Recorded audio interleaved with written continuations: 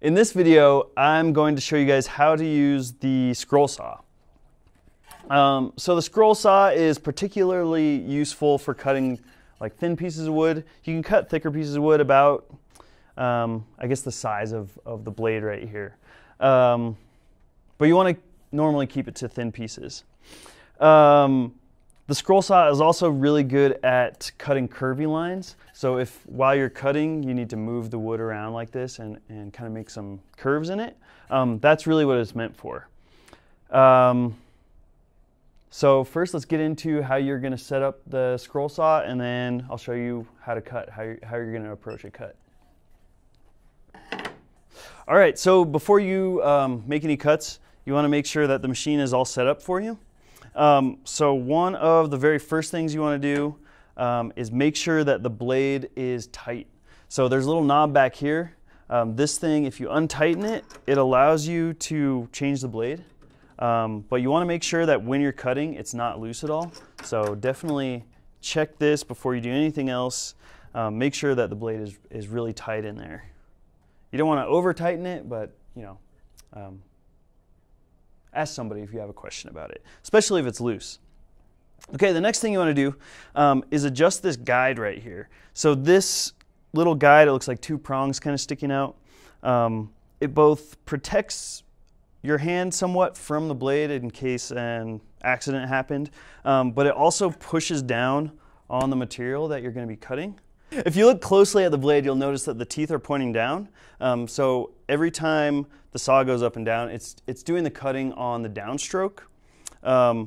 And then on the upstroke, it's not cutting.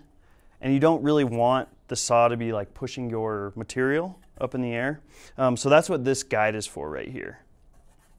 So to make sure it's in the right place, you can adjust it with this little red knob here. So unscrew that and just lower it down until it's touching, just barely touching your material.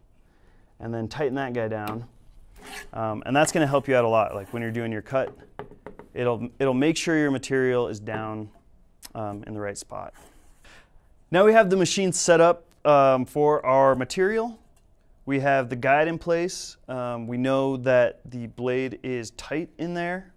And then we can turn it on. So to turn on the machine, there is a little switch right here that'll turn it on and off. To the right of that is a little knob that controls the speed. So turning it to the right makes it go faster, turning it to the left makes it go slower. In general, if you're trying to make more precise cuts, you'll want to turn it slower. If you're trying to get through things faster, you'll want to make it go faster, or turn the speed up.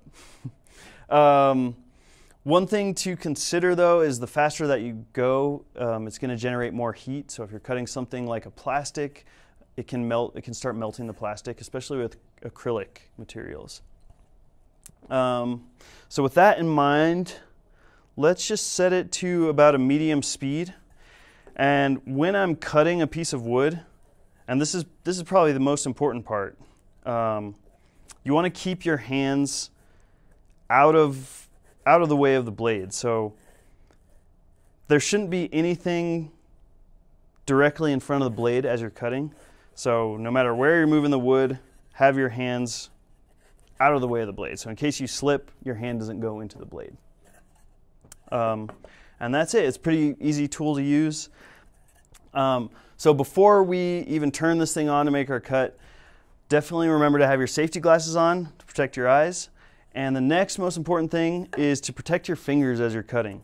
So as you're maneuvering your material into the blade, keep your hands so that the blade is not like, your hands aren't in the, I guess, the line of cutting with the blade. So you'll notice that when I cut, I'll keep my hands like far to the side, and when I'm moving it around, there's no chance that my hands can slip and go into the blade. Like if they slip from here, they're gonna go that way, you know, something like that. So the last thing you want to happen is be like pushing on something here and then your hand fly into the blade. It's just going to hurt a lot. So I think we're ready to go. I generally like to just keep it on like a medium speed, and I find that that works pretty good for wood. So let's do it.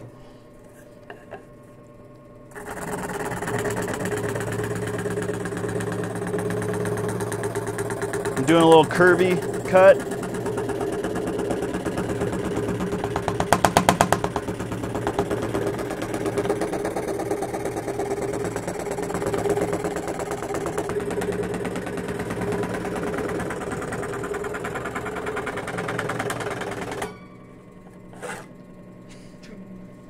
And that's pretty much all there is to the scroll saw. Ask an employee of the Idea Lab how to use it if you're unsure, and have a great day.